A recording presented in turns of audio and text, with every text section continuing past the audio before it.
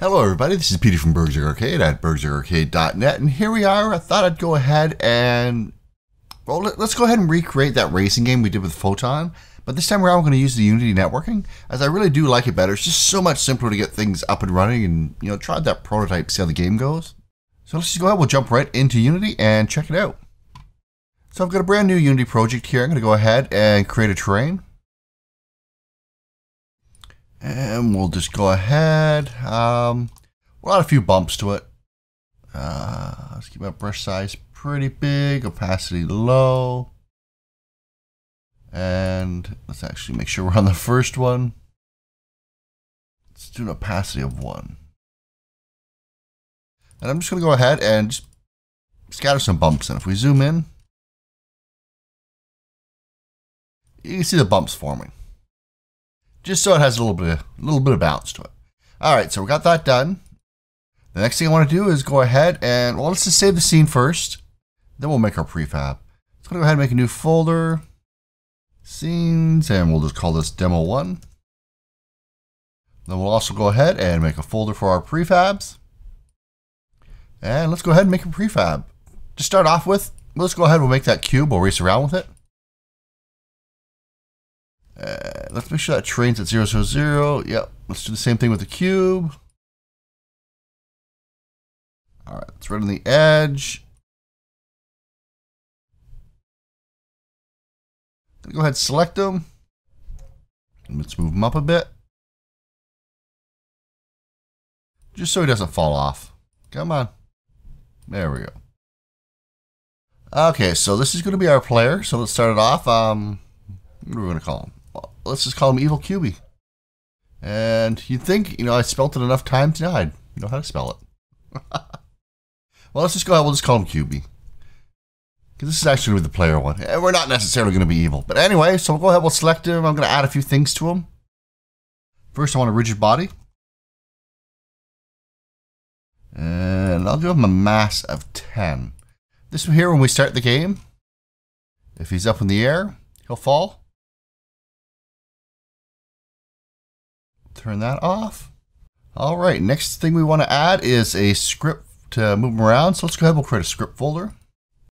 And I'm going to go ahead, jump in here. And the first script I'm going to call, we'll just call it, I don't know, player movement.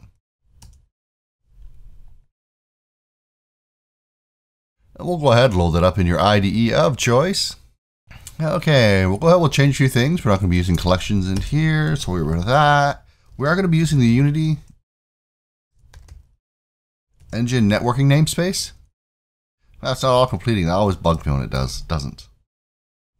And of course, it helps if you spell it right. Now, my son's brought home a nice sore throat for me, so I'm on a bit of medication, so this is going to be even more exciting than usual with my typing. But let's go ahead. Basically what this does is it allows us to access all of the networking that comes built in with Unity. And to take advantage of that with this class, what we're going to do is inherit from a network behavior, and a network behavior is the exact same thing as a mono behavior. It actually inherits from it, except that it adds all of the networking stuff in it as well. And that's what we're going to want for this. And I'm going to go ahead and get rid of the functions that it comes with. And I'm going to go ahead and give it a float for the speed. And to start off with, I'll just go ahead, we'll just set it to 10. And I'm going to come into my update.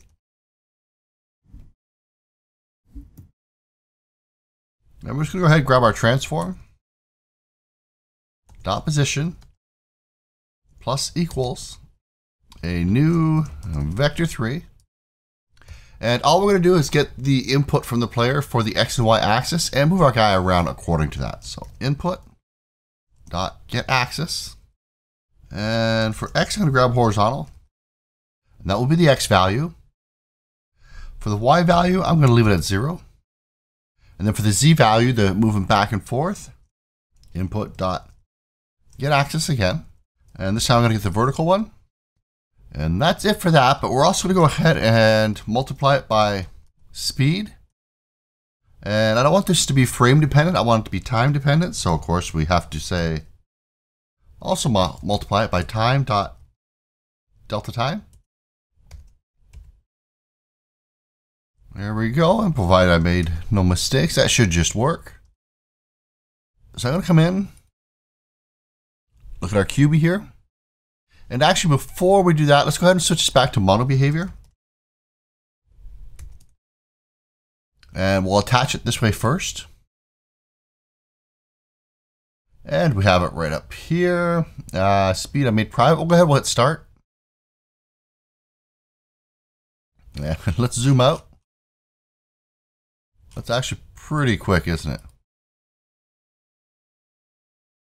Yeah, we should slow that down a bit. It's only quick on the X. Let's take a look, see what we did. I did something wrong. And that's because I forgot this. Now let's go, we'll jump back in. And shrink it down a little bit so I can see the full line, and it helps to line up your parentheses. There we go. So the whole vector 3 is contained in here. Come back in, we'll try it out now. And there we go, we can move around. It doesn't turn or anything, it just moves. I'll go ahead and say that. We're going to go back to a network behavior. We'll save that off. And now when we start it, nothing changes. Remember, it inherits from mono behavior, but we do have access to all of the networking goodies that come with it. And take a look at the first one here. And that is, if we are the local player, we'll just go ahead and we'll change our color. And we'll do that in start. And we'll come in, we're going to say if is local player. So this is something new that we get from the network behavior. We're going to say game object dot get component. The component we want is our renderer. And we'll grab the material dot color. And we'll go ahead, we'll make that equal to color dot blue. There we go. Now we come back into Unity and we go to start it up. We get a couple errors right here. And it's saying that there's no network identity on this game object. And we're also getting a null reference. And if we go ahead and we click them, not a whole lot happens. And the reason is now that we're trying to access the networking goodies that come in here, we actually do need to get a network identity. And there's a couple ways we could add this. One is just to go ahead, grab the QB, come down here. Let's clear this out, come down to the network part and add a network identity. But since our script inherits from network behavior, we could also just go ahead and we'll notice we have a couple extra lines, and we'll get to that in a second. If I just go ahead and remove this component and re-add it, it will automatically add one for us. So our player movement script here, we have two new things that are showing up, the network channel and the network send interval. And we get these because we're a network behavior. We'll see later on that when we set up our network manager, it comes by default with two channels that we can send, well, whatever information this component contains to all the other clients on the server. And we do this, well, we'll be showing a little bit later, so a little bit of code we can use to change this channel. For now, we're just gonna go ahead and leave it to 0. And the network send interval, this is in time, so every 0.1 seconds is how often we send out this information. And again, we can change this in code in our script or use an attribute for it. But if you set it to 0, that means it's going to send every frame. And obviously, the larger the number you put, I think of it as the more delayed the update will be. And it really does depend on the object that you're playing with or that you're creating. You really don't want to send it every frame. That's a lot of bandwidth being used. And later on in code, we could actually go ahead and just turn that off and maybe only send events. So maybe if you have a globe, and it's going to start spinning and you want it to spin on everyone's screen, you'll go ahead and you just fire off an event that says, start spinning. But you don't actually want to send the rotation information every frame or every 0.1 seconds or whatever you have that set to. You would just send an event later on that says, stop spinning. And it would just stop all the spinning everywhere. But this is something for a little bit later on. And we're going to come up to the network identity. And we have two options here, server only and local player authoritative. I like to think of it this way. Does the server need to control this? No. Does the local machine need to control this? Yes. We're going to be moving, right? Most people automatically want to just put everything on the server and just be like, oh, the server's going to control everything. But unfortunately, that just makes everything really slow and bogs everything down. So you really do have to sit down and pick and choose what you want to be local authoritative or server authoritative. So we'll go ahead, we'll just select player authoritative. We'll go ahead and hit start. And while our cube disappeared, hey, what happened? Well, the reason why this happens is because we don't actually have our network set up, our network manager. And anything that has a network identity is automatically going to be disabled in all the scenes until they actually connect to a server. So we'll do that next, but I did want to point out that we go ahead and select our QB. We do have some stuff here, some other information. I'm not really going to go over this. You can go ahead and just look up the network identity on the Unity documentation, and it talks about all of these parameters. So let's go ahead. We'll make our network server, or sorry, our network manager. So we'll go in, make an empty again. I'm going to call mine network manager. And there's two things we want to add to this. If we come down to the network, we want to add the HUD and the manager. Luckily, if we add the HUD, we get the manager for free. And the HUD, if we start it, is just this little display here. And of course, we have a couple offsets. We can move it around. And we can make it appear and disappear. And while it is running, we do get these new options down here, runtime controls. And clicking one of these is the equivalent of clicking any of this. So if we go ahead and we do click this, we notice we do appear. And we can move around, but we are getting an error. And it's telling us that the player prefab is empty in the network manager. So let's go ahead, we'll stop this. We'll jump back into the network manager. We're done looking at this. And I'll cover these as we go along, because a lot of these aren't that important until you actually start using them. But open up spawn info. We do have a player prefab, and that's what it's complaining about, that is empty. So I'll come into my prefab folder, take my QB. I'm just going to go ahead and drag them in. Let's go ahead, we'll delete them from the scene. And we'll take that prefab, we'll put it up into that player prefab up here. Now we have something.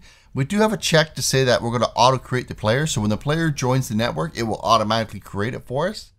And the spawn method does not matter yet. We'll be looking at that probably in the next video. Let's go ahead, we'll start now. And there's nothing there. Let's go ahead and actually uncheck everything. And now when we hit to host a game, boom, we show up. And since we are local, we've now turned blue. And of course, it works just like it did before. So, will the game work over a network? Well, let's do one quick build. I know everyone wants to know before we start going into other videos what happens. Before I do, I know I'm going to be doing a lot of builds here, so I'm going to change a few settings over here. So I am going to be doing the standalone builds. I'm going to come down, and nothing there. I'm going to come to splash screen.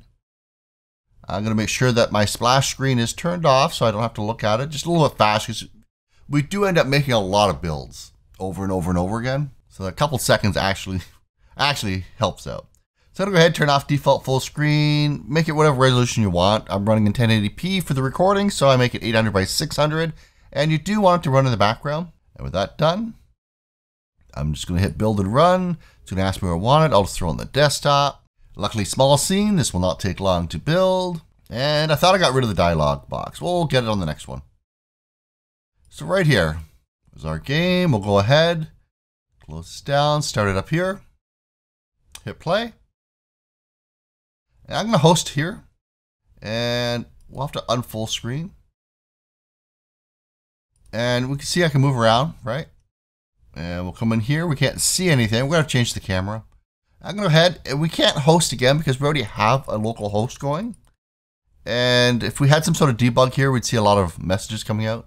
But we'll go ahead and hit the client.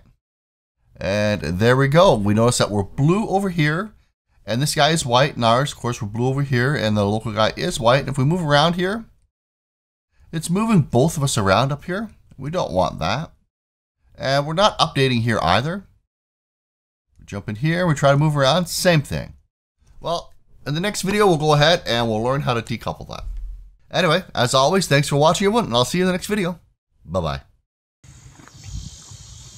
So if you like the video, go ahead and hit that subscribe button down below. It really does help me out here on YouTube. And go ahead and follow me on Twitter. I can be a pretty chatty guy over there when I'm not walking through a forest or being stalked by eagles and falcons. lions, tigers, and bears.